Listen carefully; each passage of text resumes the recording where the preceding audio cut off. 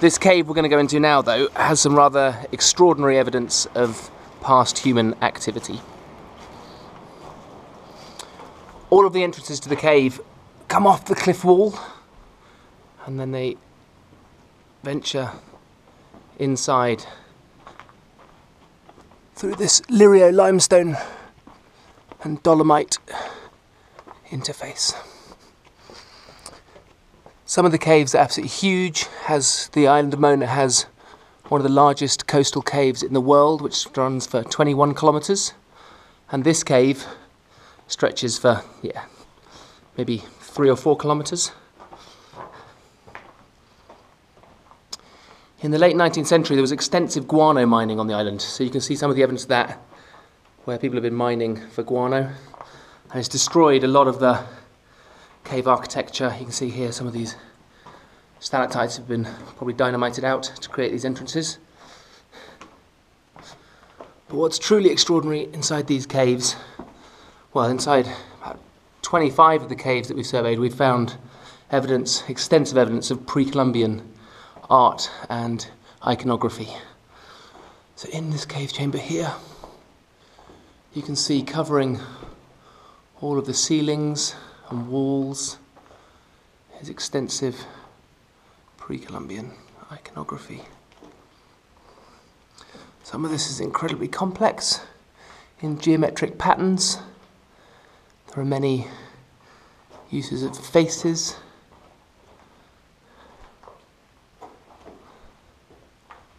But you can see some of the extent of it. We think that many of the reasons for coming in here for pre-Columbian peoples is to find sources of water, and here you can see pools of water inside the cave. And sources of water on the island are very hard to find. But these chambers interweave and run for a very long way. You can see more evidence of the pre-Columbian iconography stretches down there through into that chamber. More evidence of the extensive guano mining here.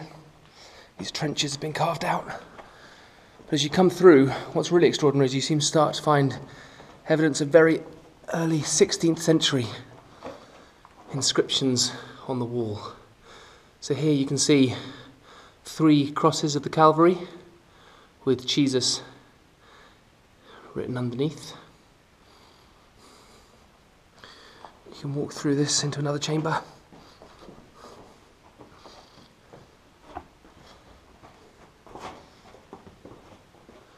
And underneath here you see the name Miguel Ripoll from the year 1550, and stretching down the chamber all the way down there you see evidence of that pre-Columbian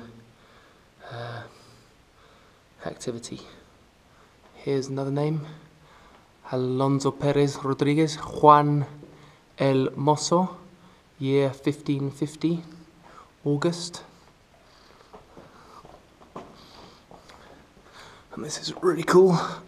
We also start to find inscriptions, and this one here says Plura facit Deus, many of the things done by God.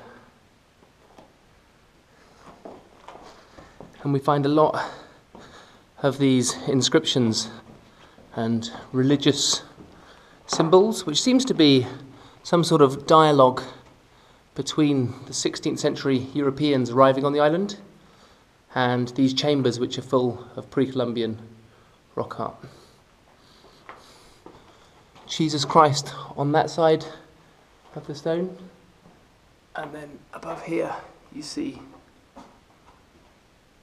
Inex, is something which we haven't translated, with pre-Columbian rock art inside.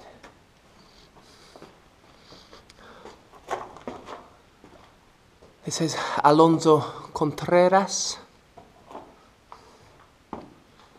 More beautiful pre-Columbian iconography, both on the walls and up here on the ceiling.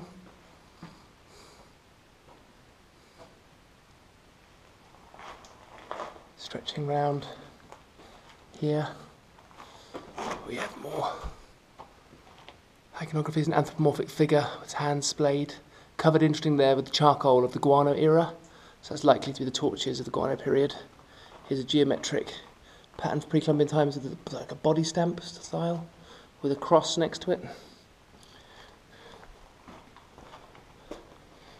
There's more names, Canonicus, and here's another Latin inscription which seems to say Dios te perdone.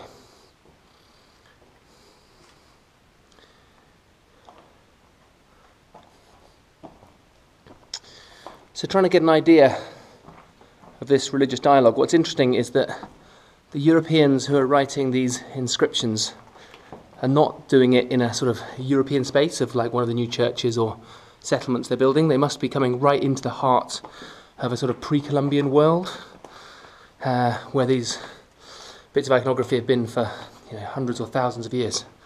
And these caves were very much the spiritual spaces of the indigenous population in the Caribbean.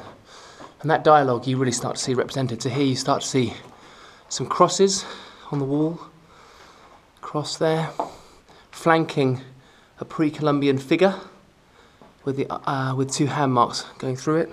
And this cross here faces a really beautiful pre-Columbian figure on this side of the little chamber.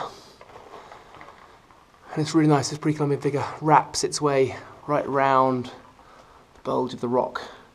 And it's got that flow stone coming over the right hand side of the face, giving some idea of its age.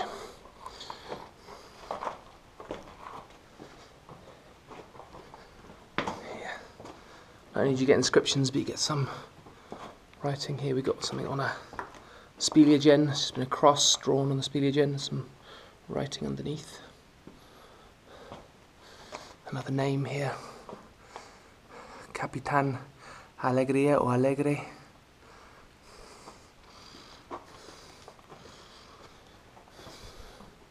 And then under here we start to find one of my favourite inscriptions that we found, which says Verbum caro factum est, by someone who appears to be called Bernardo, which means, and then the word was turned to flesh, from John chapter 1 verse 11, which really gives a sense of the dialogue going on in this very interesting time of European colonisation, as, if I can find it, we start to see the remains of our last piece of pre-Columbian iconography, which is still preserved here incredibly well, and only because so few people come into this cave.